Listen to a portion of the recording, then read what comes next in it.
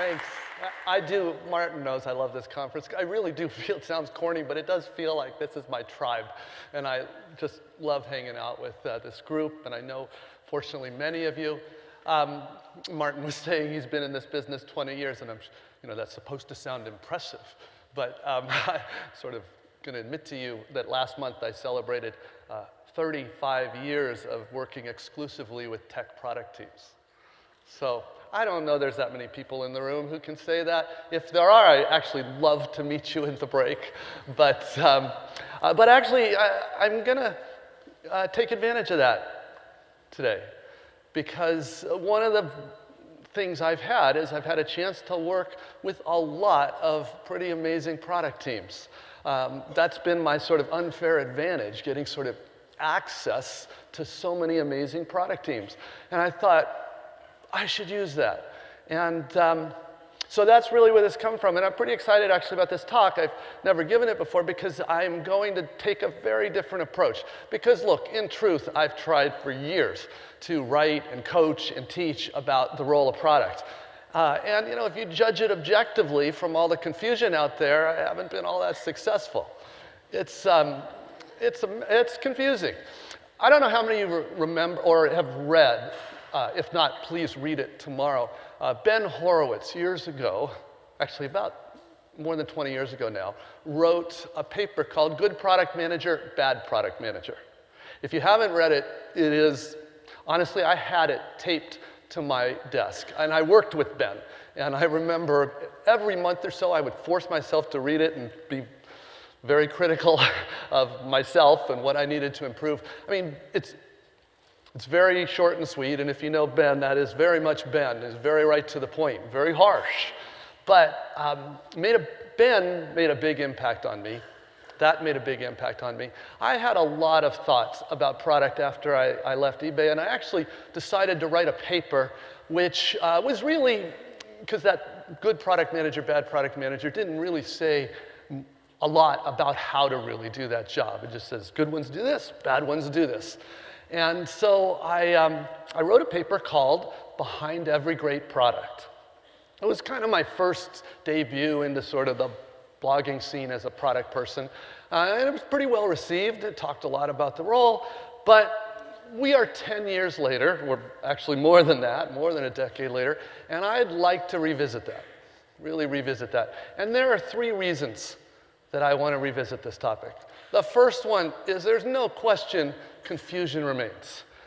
In a big way, all you have to do is read any of the aggregation blogs that come around. You'll see all kinds of stuff. It's amazing to me, a new product person must be so confused.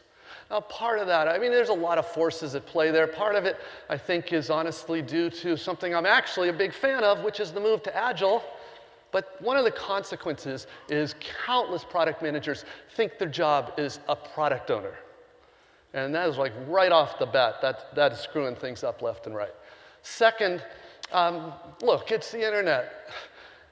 You can't stop Donald Trump from writing whatever the heck he wants. You can't stop anybody from writing whatever they think about product. And so it just creates a lot of noise. It's really hard, I think, for people.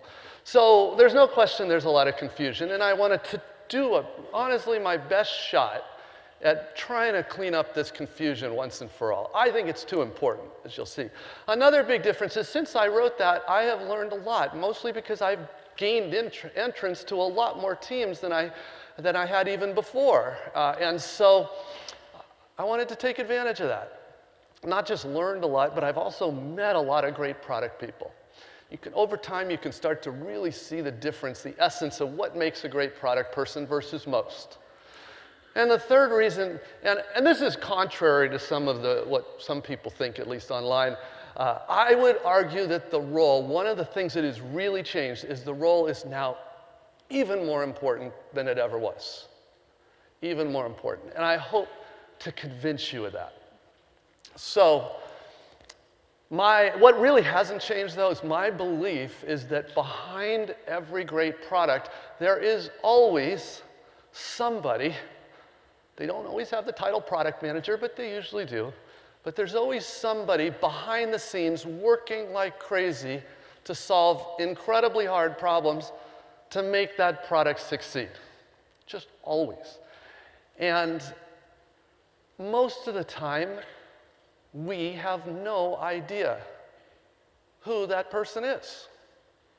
We might know the founder that gets all the press, but we rarely know that product person. Because essentially there's three ways I see teams, product managers working. Be real here. The first way is basically anytime a decision comes up, they escalate it to the manager, to a CEO. So they don't make any decisions, they're just always going on. To me, I refer to this person as the backlog administrator. That's their job. They're taking care of the backlog. If you think the job of product manager is as taught in a certified Scrum product owner class, this is probably you. Okay? Now don't get me wrong, product manager needs to also be the product owner, but that's like saying, I don't know, it's like saying I know how to use Microsoft Excel, so I'm a product manager. That's not. It's just one of the minor things actually that we do. All right, that's one way of working. The second way of working is instead of escalating everything to the boss, you've seen this, the product manager decides whenever there's a decision, let's call a meeting. And they invite all the stakeholders, and you get a big room full of people, and you figure, let's them argue, hash it out. I call those people roadmap administrators. That's basically what they're doing. This is basically designed by committee. You almost never get anything beyond mediocrity in that way of working, besides being a completely demoralizing way of working. And then there's this third way, which is actually, I would argue, the product manager doing his or her job. And so what I really want to do is talk about this third way. But I'm not going to do it like I usually do it, which is to kind of lecture about the responsibilities and the traits, behaviors of good product people. Instead, I am going to I picked 6 products. 6 products, by the way, intentionally that are iconic products. Every one of you in this beautiful room knows and loves these products. You probably love it, but you certainly know it. Every one of you. But I would also wager that probably none of you can name a single one of the original product managers or the core product managers in their pivotal points. And that's normal. But it's a shame. And it kind of bothers me, especially for this tribe. I was thinking, if there was a hall of fame for product managers, I'm going to show you 6 absolute members. And not only do I want to introduce you to these 6, but I want to show you, I want to share with you the backstory that, this never gets talked about in the press. I want to share with you the backstory of really what made that product happen. So, and I'm hoping those 6 examples kind of show you a different way, a more maybe visceral way of understanding what the essence of this role is. So let me start by introducing you to Martina Luchenko. And of course, one of the most successful products in history, Word. The year was 1993. That's not actually when Word was invented, because of course, but Martina, what happened in '93 is Microsoft was working on the biggest release ever of Word. It was actually 6.0 at the time. And the big thing about 6.0 is you remember back in the upgrade model, you kind of had to add a bunch more features to get people to pay the money to upgrade. Well, that's how it was, and this was the one that was going to make them a ton of money.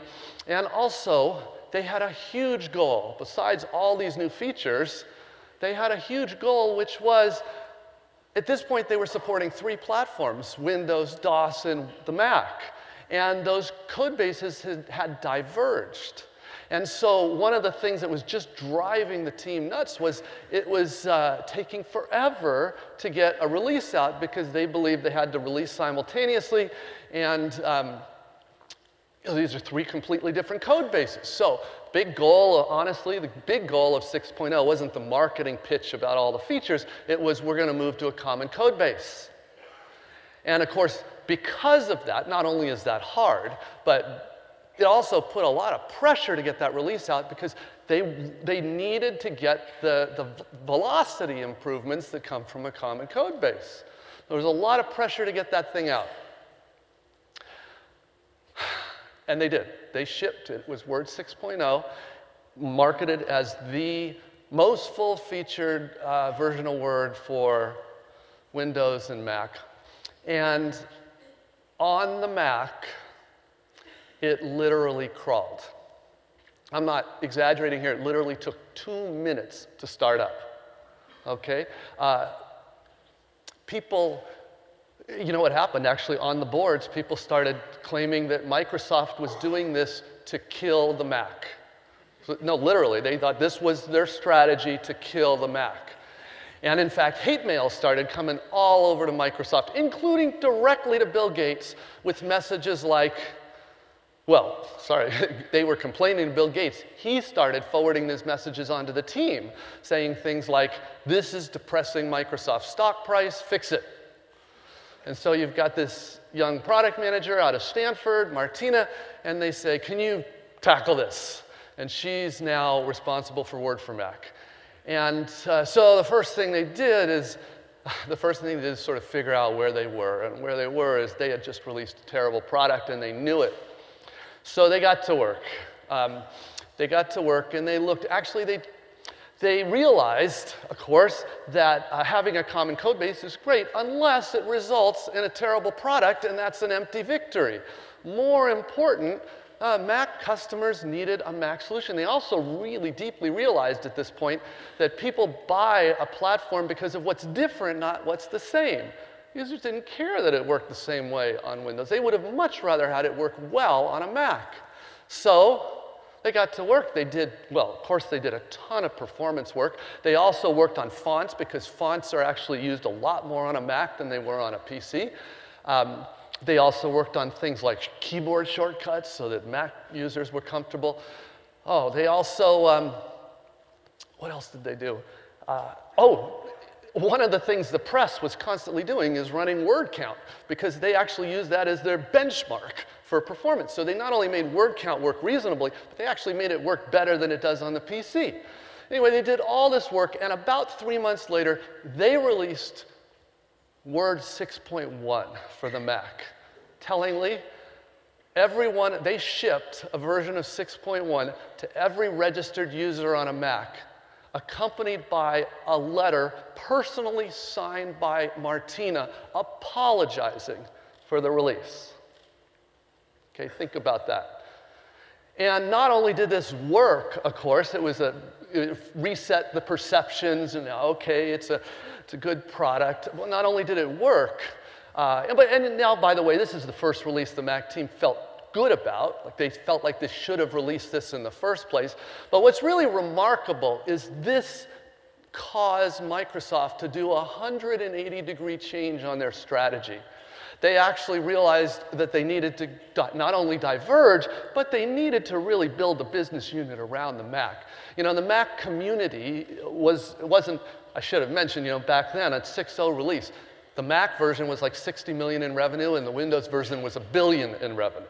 So it's pretty small, but it's a vocal community. And the other thing is that community on the Mac didn't have a lot of love for Microsoft. So strategically, they made a big change, focused on Mac as a business unit. And it's almost impossible to really even estimate how big a difference this made to our world. Not only did this generate billions for Microsoft, look, even today, more than 20 years later, millions of people around the world consider Word and Office critical to doing their personal and business work on a Mac. And yeah, we all know, like you saw Martin's list, Apple's at the top. Would they be for sure if they didn't have the software that they needed? I'm not sure. Huge impact. That's impact. I mean, to me, there's a lot of points about that team, but to me, the strongest point is, people talk about doing the right thing for the customer all the time, but it's lip service. Martina knew what they had to do for the customer, And even though that changed major strategy, major technology approach, they did the right thing for the customer, and it really did change the course of both Microsoft and Apple's history. Martina actually went on. I first met her actually after that when she came to Netscape. She ran marketing for the Netscape browser. She was actually worked for Ben Horowitz, running marketing at the first cloud computing company, and then she, happy to say, she became my partner at SVPG for more than 10 years. She also teaches marketing at Berkeley. And the other thing about Martina, I will tell you, if you ever are lucky enough to have a marketing person that's great at product, your life is terrific. So that's Martina. Let me tell you about another company. Honestly, one of my favorite companies in the world. I do adore Netflix as a product, but I really adore the company. The culture, their product prowess is amazing. Love Netflix. But back in 1999, they were less than 20 people. And they were just about to go out of business. A lot of people don't know the interesting story for them. They were about to go to business. Their competitor was Blockbuster. And Blockbuster, you know, had video stores all over the place. And they basically started out by having, it was really just an online version of Blockbuster. You would rent the movie, it would be shipped through the postal service to your house, and you'd watch the movie and put it back in the mail, and it'd go back. They got up to about 300,000 users, which basically is early adopters, which are always there, and there were some people in the US that lived in little towns that didn't actually have a video store. So, okay, it's kind of useful for them. But they were stuck at 300,000 users, and worse, they weren't making money. So they were they knew something had to change. They knew. Kate was the product manager, Kate Arnold, of this small team. And while they knew they had to do something different, they weren't sure what, they ran a whole bunch of experiments. One of the things they tried was, what if we were to change the model so that you could get a subscription for a month and then get all the movies you want? And it's an easy test to do. They did that test. No surprise. Great news was, yeah, actually, people said, I love that. A month, all I want, low price, let's do it. That was good. And a lot of people think that was the innovation. That wasn't the innovation. That was actually the easy part. Hard part is they just created a mess for themselves. They created some really hard product challenges because, no surprise, everybody wants to rent the new release movies. But in that world, in that business, it costs way more for them to stock a new release movie than it is to stock a classic, right, an old movie. And if everybody's trying to rent new movies, they basically go bankrupt really fast. So, all right, they said, okay, we have to do something. We have to figure out a way to make that business model work. This is actually where the technology-powered innovations came from. This is where they came up with the queuing system, the rating system, the recommendations engine, because they knew they needed to make customers love their movies, but end up at the end of a month with a mix of new stuff and older stuff. Now, that's a hard product challenge. A lot of companies probably wouldn't have done it. They figured that out. They got to work. They figured that out. And actually, what was amazing to me is a few months later, they released with a whole redesign Netflix with the rating system, with the queue, with recommendations, with an all-new billing system. Technically, that's not quite true. This was pretty funny. They actually realized they released that without a billing system because they realized they had a 1-month free trial, which bought them an extra 30 days, luckily. But of course, this is what powered Netflix for the next 7 years. Next 7 years. And of course, then, to Netflix's credit, they disrupted themselves again by moving aggressively to the streaming model. But this is, to me, just think about this, by the way. During these months, as you're figuring out this new system, Kate was saying that the stand-ups basically had almost everybody at the company. She's working with the founders. They had a now legendary co-founder, Reed Hastings. on the strategy. She's working with the customers, users, on validating product ideas. She's working with the analytics every day. She's working with the designers and the engineers to design and implement these capabilities, like the recommendation engine. She's working with marketing on this new acquisition model. She's working with finance on the new business model and billing. She's working with the warehouse on the whole fulfillment logistics issues. She's working with industry people because, by the way, while all this is going on, there's a backlash in Hollywood against this whole thing. Imagine her life. I mean, that is brutal, but it happens. Now, nobody knows Kate's name, but it happened. And I argue, yeah, and by the way, Kate credits some amazing engineers. She's a huge fan of, boy, co-founders had a lot of courage and insight for that. But I argue Netflix doesn't happen without a Kate. This is a big deal. Okay. Everybody knows AdWords. Everybody does. What you might not all know is that last year, I mean, AdWords actually was created in 2000. It's 16 years old. But last year alone, AdWords generated more than $50 billion in cash. So think about that for a second and ask what you've done lately. Of course, it's amazing. Been an amazing success. Sort of, it's definitely a Hall of Fame kind of product. But again, nobody knows Jane. Most people have never heard the name. But Jane was asked to be product manager for this new effort because, frankly, it couldn't get off the ground. It actually, the core idea behind AdWords had support from Larry Page, but there was huge resistance, legitimate huge resistance from the two biggest constituencies at Google. Engineering. Why engineering resistance? Because they worked like crazy, almost everybody there at the time working like crazy to provide relevant results. So advertising, that freaked a lot of people out. Remember the whole do no evil thing? That was thrown at her a lot. And then the other huge resistance was sales, because, you know, they were trying to make some money. And they had brought on Omid Kordestani, who ran sales, and they were actually off to this part of what made it hard. They were off to a great start because they were selling keywords to big brands and showing them as highlighted search results at the top of the results. By the way, just like Omid did at Netscape, where he came from, just like several other companies did. And they were starting to make some real money because Google's works well, so it makes it pretty appealing.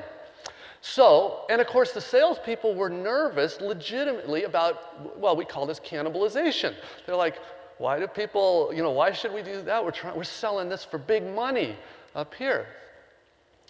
So, Jane's asked to come in here. It's like amazing to me, this $50 billion product last year, how close it came to never being built. Very. In fact, most companies I know would not have built it. So why? Well, so Jane had to figure this out. So she sat down with everybody. She sat down with engineers and talked to them about what was the real issue there. And of course, she understood. Part of it was worried about relevance of results. Part of it is a lot of nervousness about advertising, looking at a lot of companies like Yahoo and others and not wanting to go there. And they felt a lot of pride in their technology.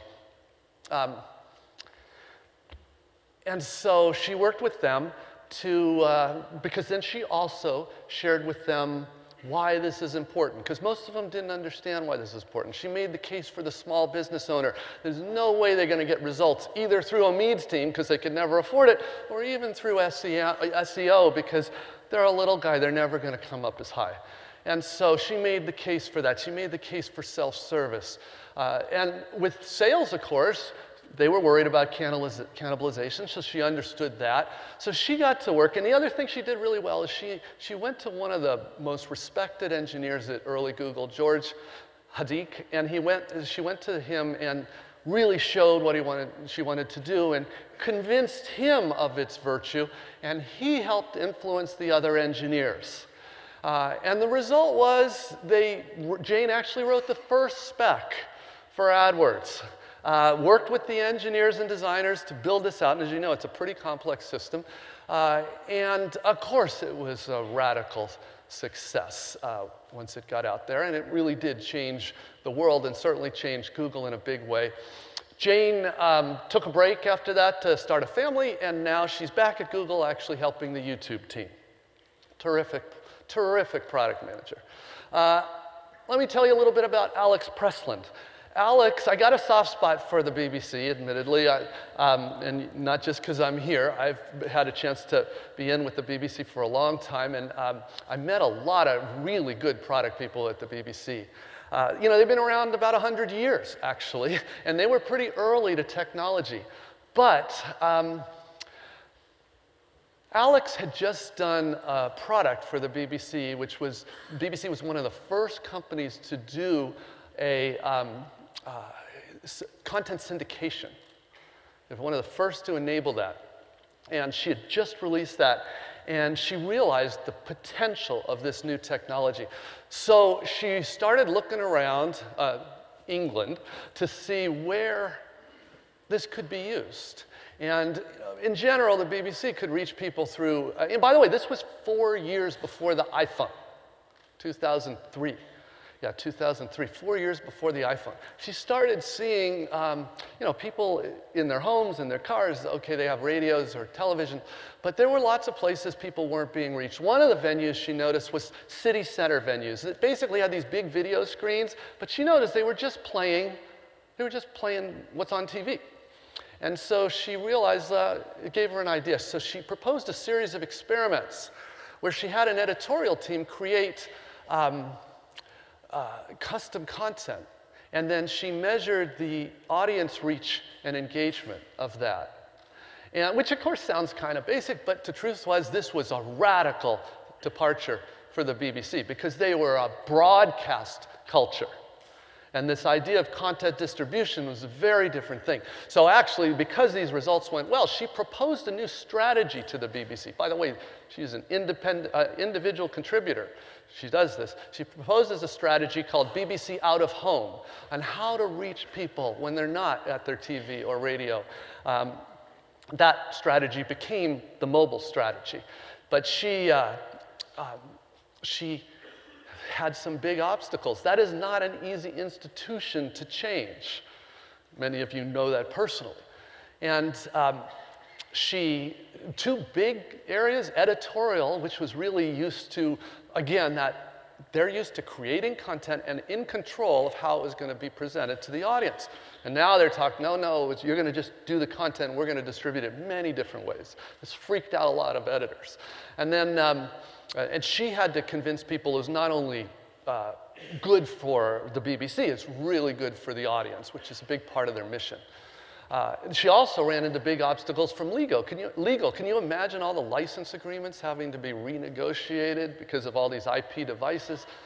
Anyway, Alex pushed through all this, and it did become the mobile strategy. Today, more than 50 million people every week use the BBC mobile products.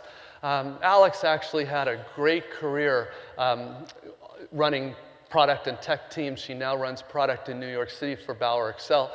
To be honest, this was not just a story of technology-enabled solutions. It's also a story about force of will. If you know Alex, she's a force of nature. And this is what was necessary to make that happen. Let me tell you about Camille Hurst. She was lucky enough to sort of go through her formative years in product at Apple on the iTunes team. You know, in truth, Apple, when they first started iTunes, it wasn't a big success, but it was a necessary part of their strategy because, you know, the industry was not cooperative. And basically the way they got any kind of agreement was to do a DRM-based solution, which kind of made the industry okay, but users didn't like it. So, but that wasn't actually when Camille got engaged. She got engaged when iTunes really came into its own, which was when they moved to non-DRM. And Camille got to work on lots of efforts there. In fact, I had to work to figure out which was the most interesting to talk about. But one I loved, which was, you guys might have heard of this show, American Idol? Yeah? I think they might have had a knockoff of it here. No. But Idol was a big thing back in 2008 when this was going on. This was a big thing in the US. 25 million people watched Idol twice a week with pretty much unheard of engagement numbers. And Apple's looking at this, you know, because when iTunes was trying to go mass market, there's product work, there's marketing work, and there's a lot of stuff that's a blend of product and marketing. But it's hard for any product to get mass market, and this was a tough one. And anyway, Eddie Q, who ran iTunes, worked out a deal with the Idol producers, because it's kind of obvious that is a pretty great target market for Apple iTunes, the Idol crowd. Pretty great. And so they worked out a deal that let them to do a bunch of integrations and really tie this in well. The assignment for Camille was we want to target the Idol persona, but we want to make iTunes part of the daily life of these Idol fans. And the problem was, I mean, there's always, this kind of stuff is always hard, especially with a partner, especially in the media industry. Anyway, an example was Idol is all about voting, right? It's all about voting. And unfortunately, iTunes was all about trending music.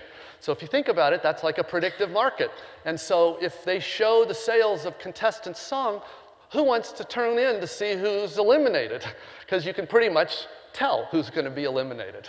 So they had to really change iTunes in significant ways so that it didn't disrupt and basically make the producers all unhappy and make that work and kind of come up with that complement. And long story short, they did that. They came up with great solutions, led to a $20 billion business.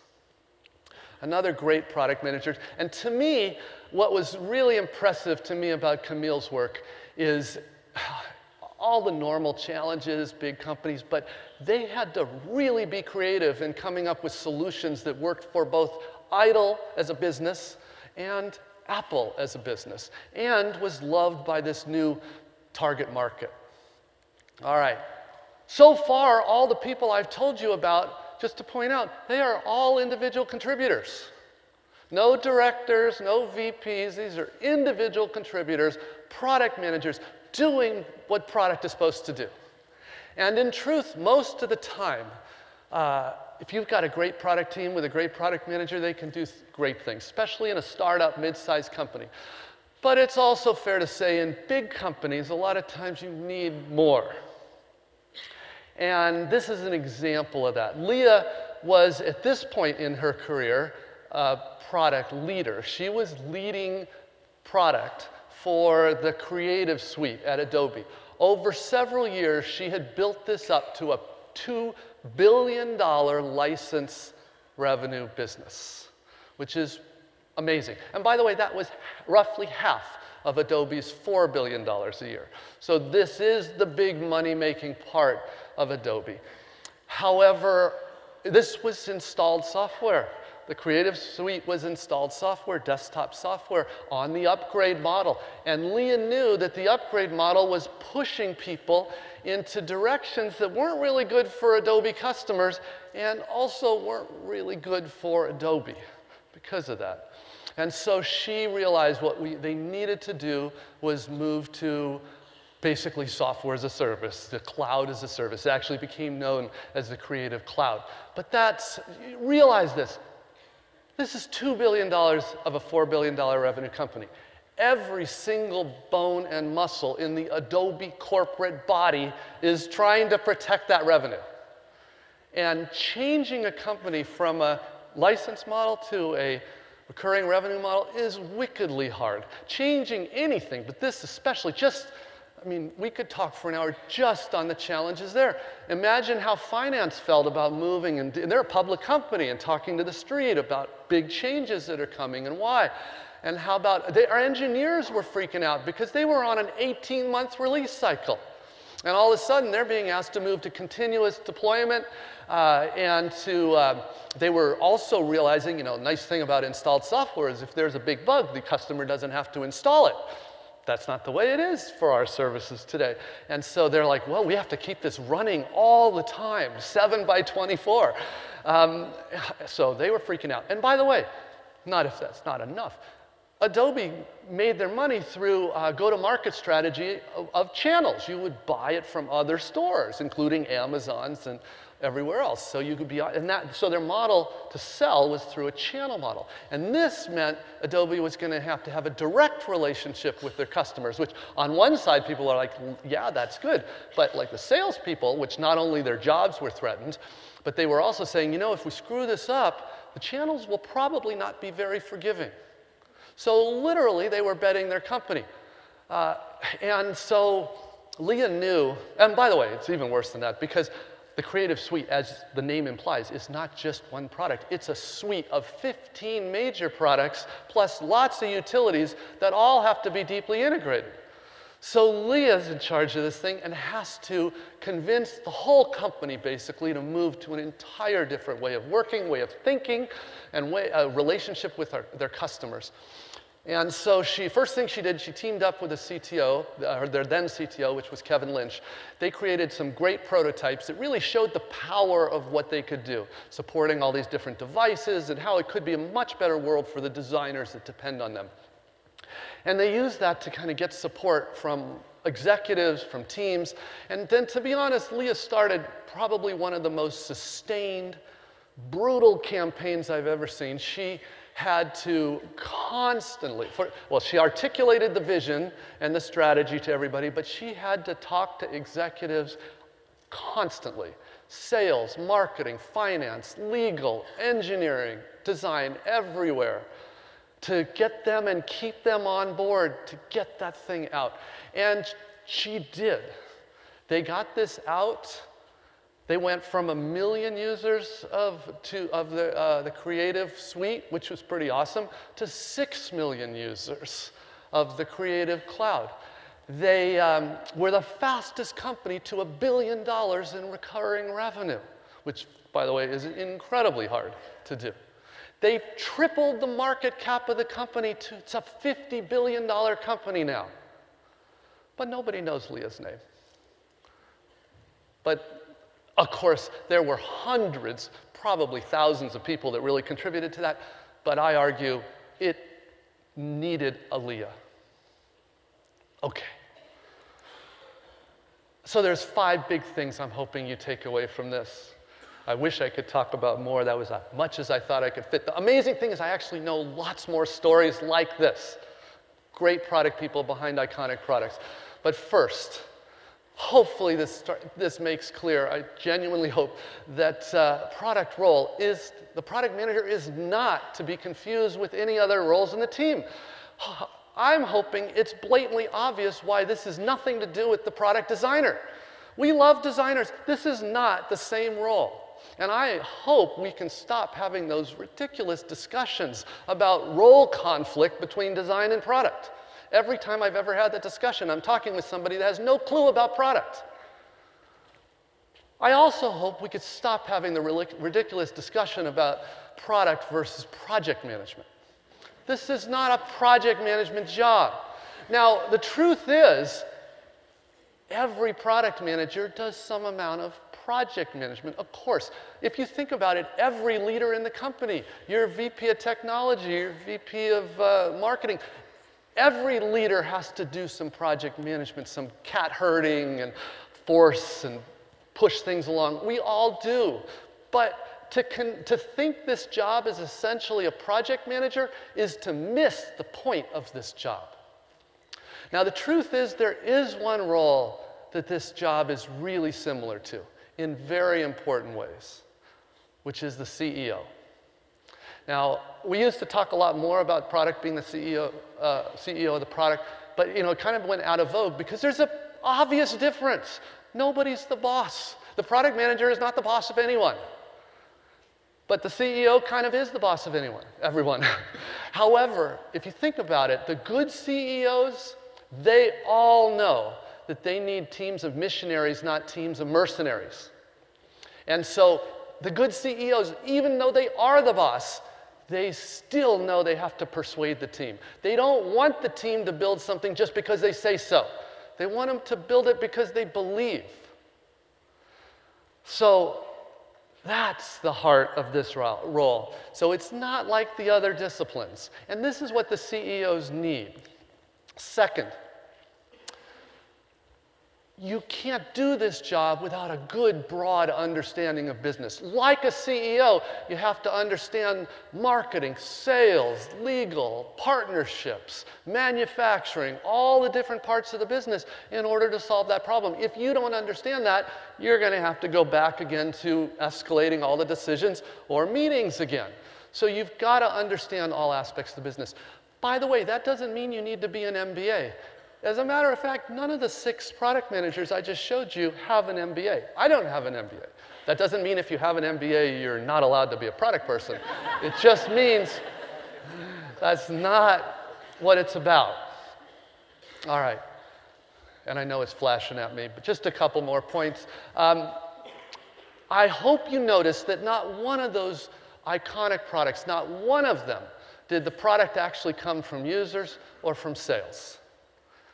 As in the cases almost all the time with amazing products, successful products, the product actually comes from an intense collaboration with design and engineering to solve real problems for our customers in ways that also work for our business.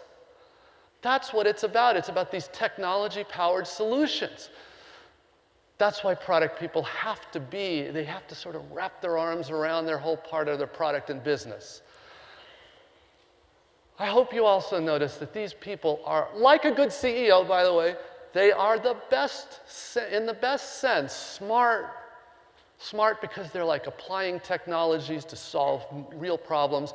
Creative, I hope you notice so many of them were thinking out of the product box, not just like what feature do we add. They were actually looking at how can we solve this with the assets we have. And persistent, there's just no way, you know, in all those examples, especially like AdWords, a great example of why a product that had many reasons not to get built. There are always many good reasons for a product not to get built. The successful products have somebody that get over each and every one of those objections, like Jane did, sitting down with engineers and salespeople. All right, and the last point is, I hope you notice, even though a product manager is generally an individual contributor, they're leaders in the best and most meaningful sense of the word. And I want to point out to you that, and of course they're leading through their inspiration, through their motivation, through their logic. But what I want to point out to you is if you want to be a great product manager, don't be afraid to lead. Okay, those are the 5 big takeaways. Actually, there's one other takeaway I'd love for you to get, but I'll let you figure that out on your own. All right, thank you very much.